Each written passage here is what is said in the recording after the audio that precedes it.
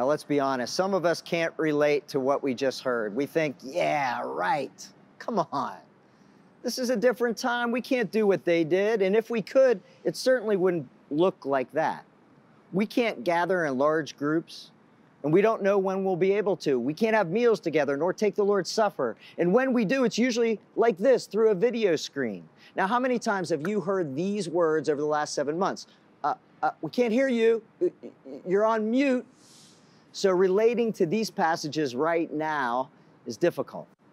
And then we hear this verse 45 that says, we get all hung up. People sold their possessions and distributed them to folks in need.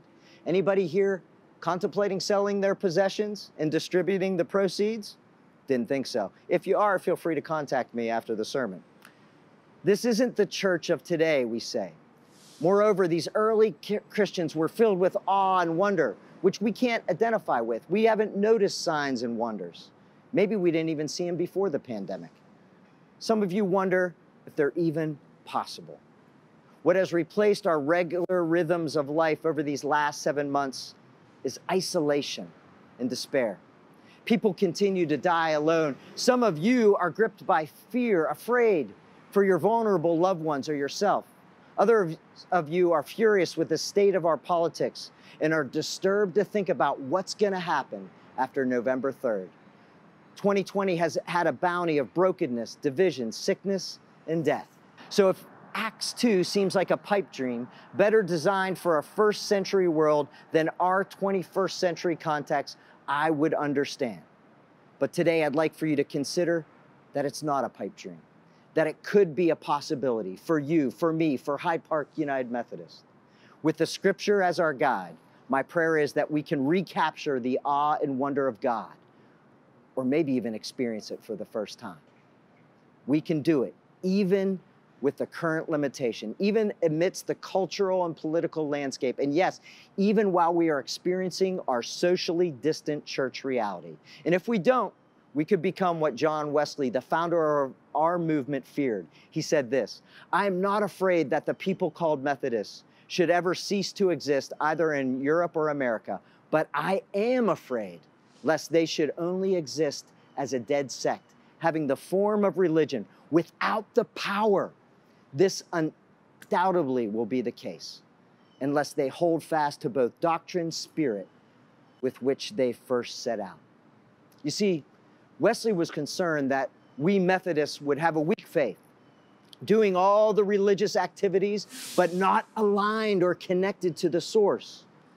And if we are to powerfully live our faith, to grow in our love for God and others, as well as to participate in the transformation of the world, we must connect to God's power and we must live out the pattern. I want you to say that with me.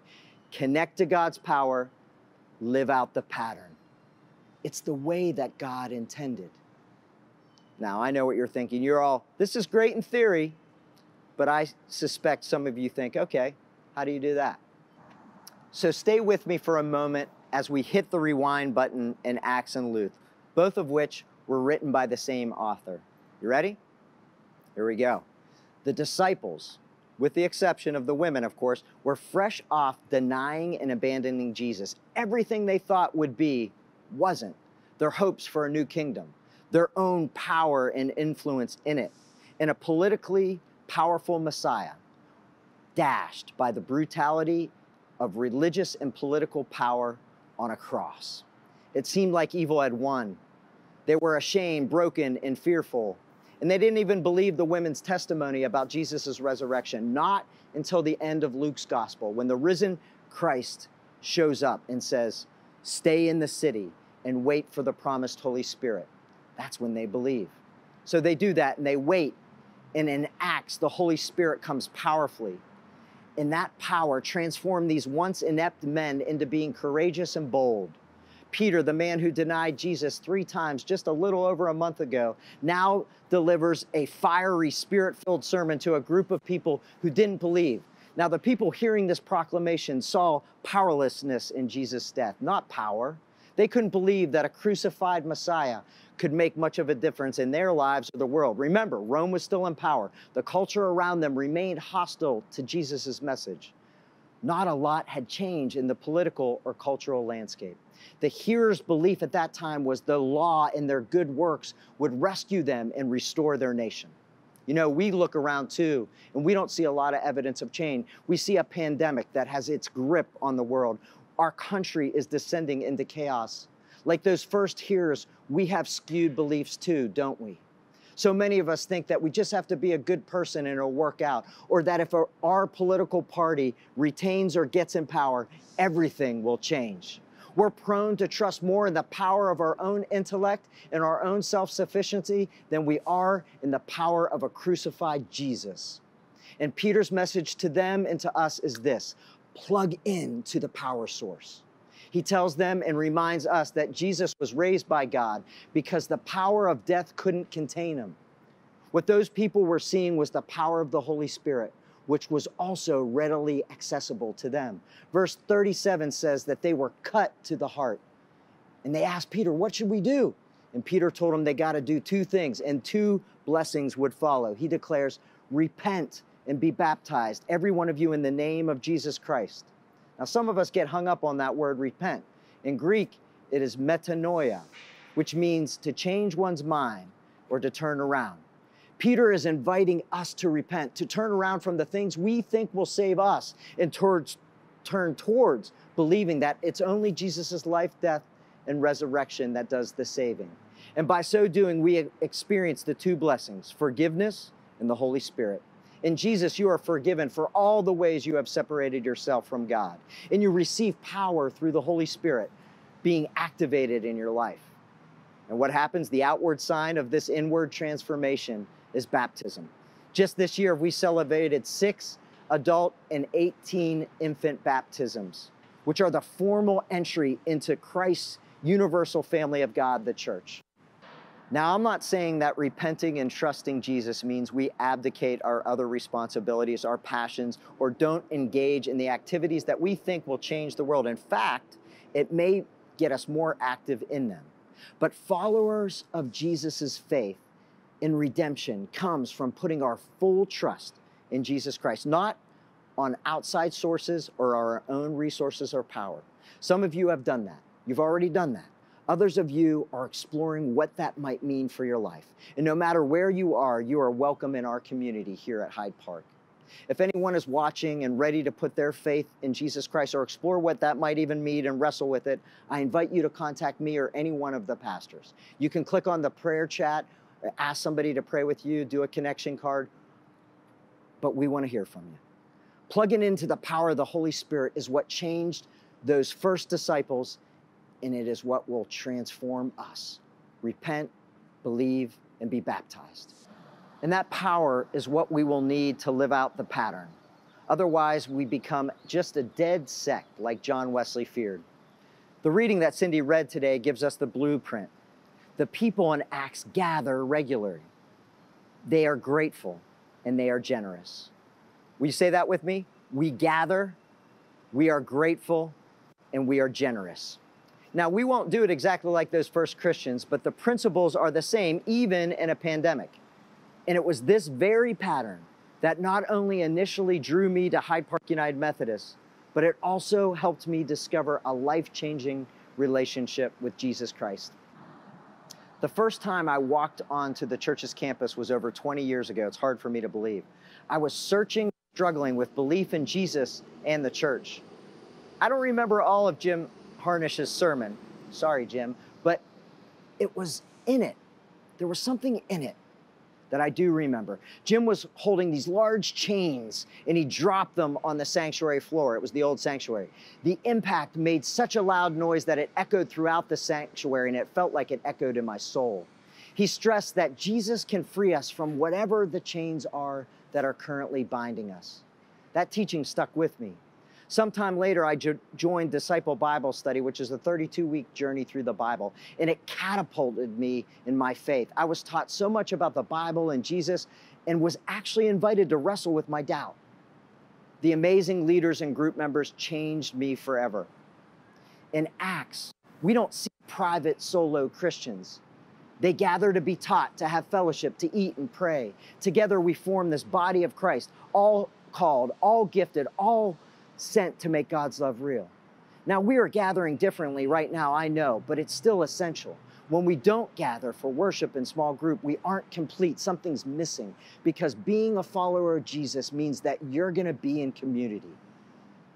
And that's what we've been doing this year through the Bible Project. More than 500 people are regularly gathering in small groups and doing the daily readings, reading the whole Bible. Who would have thought 500 people would do that in person, then transition to Zoom to read the entire Bible? You have been living out verses 42 and 46 of our reading today, devoting yourself to teaching, to fellowship, and spending time together.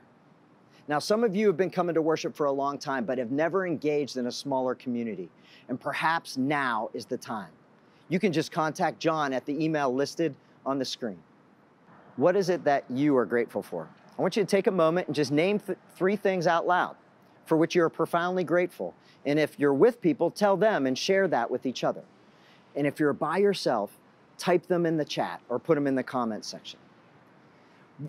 Verses 46 and 47 say, they ate their food with glad and generous hearts, praising God and having the goodwill of all people.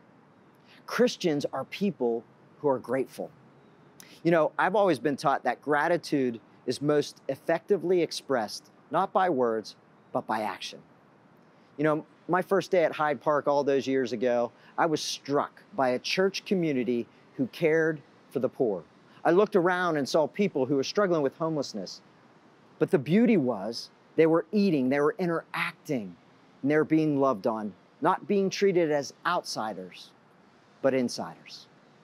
I witnessed connection, generosity, and prayer. Little did I know that that ministry was started just a few years prior by one volunteer's call on their life to make peanut butter and jelly sandwiches for about 10 homeless men who were gathering across the street from the church.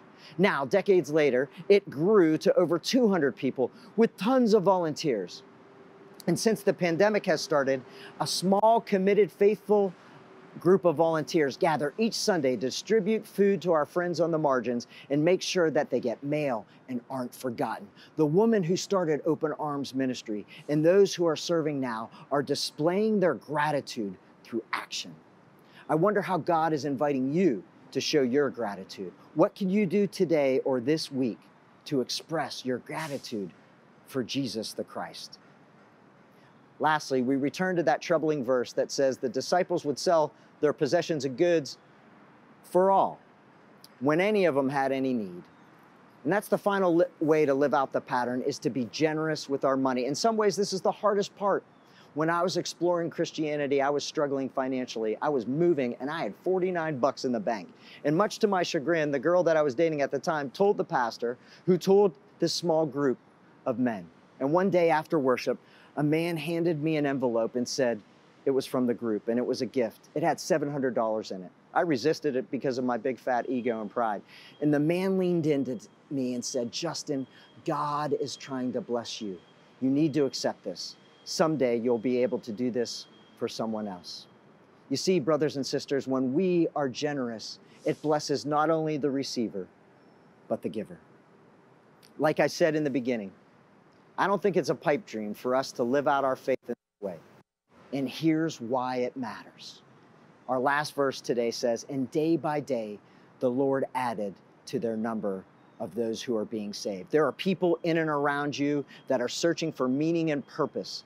And as we engage our faith and connect to God's power through belief in Jesus Christ, and when we gather and are grateful and are generous, people will discover a life-transforming relationship with Jesus Christ in the church that will not only change the course of their lives and our church, but eternity.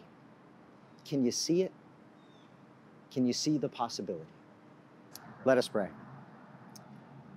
God of light and of love, we give thanks for this time. We pray for anyone who's feeling drawn to the message of Jesus, that they might reach out. We give thanks for the scripture that shows us how to connect to the power and how to engage the pattern to live out our faith. Help us to gather, help us to be grateful, and help us to be generous, so that more people will come not only to know about you, but to be in relationship with you. Help us to do it more faithfully. We ask all these things in the power of the risen Christ. Amen.